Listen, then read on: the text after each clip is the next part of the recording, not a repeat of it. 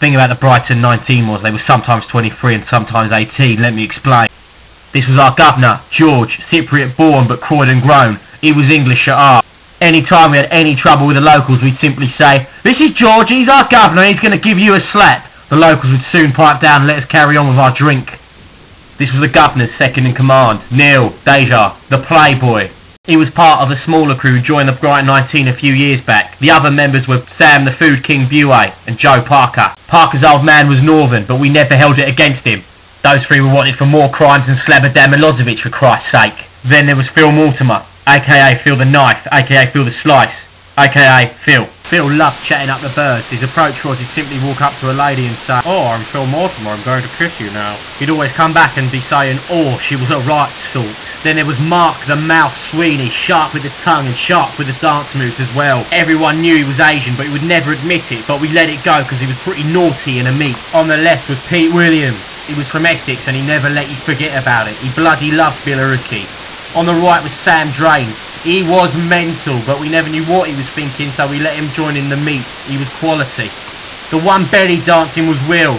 We used to joke about him looking pregnant as he had a rotund belly, but he was pretty handy with a back. On the left was Samir Yegni. He was Algerian born and used to get a lot of stick from the other firms for it, but we loved him anyway.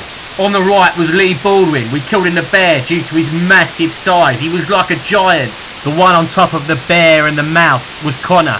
He was from Reading, so you know no one was ever going to mess with him.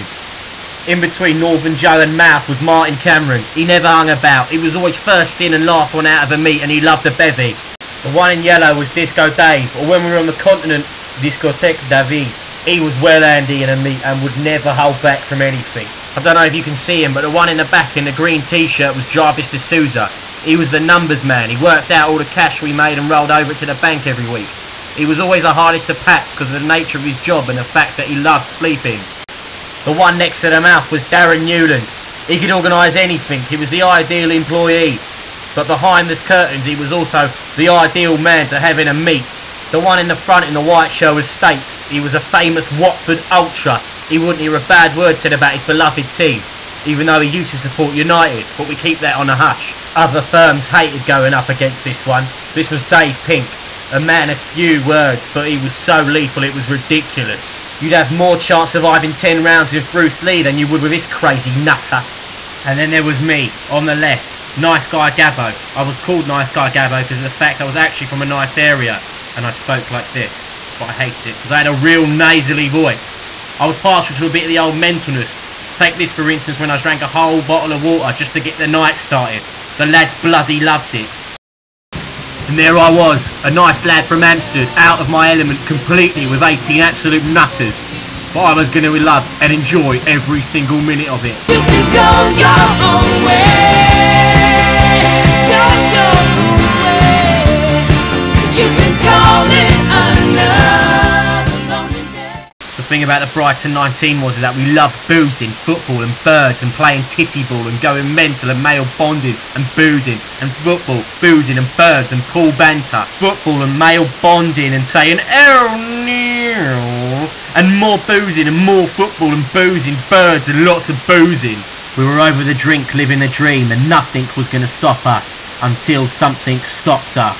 During a meet with some of the MAGA ultras we lost a brave warrior in Samir Yegni. I don't like to talk about it much, but it hurts. That's when we realised we had to grow up.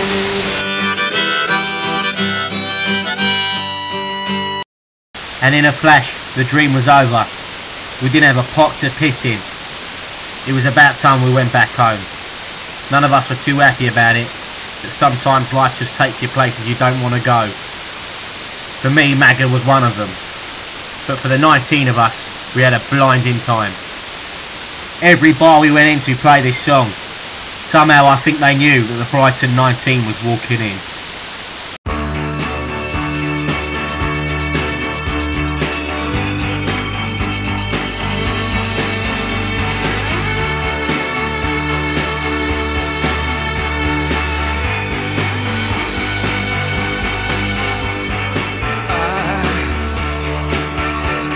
I wish you could swim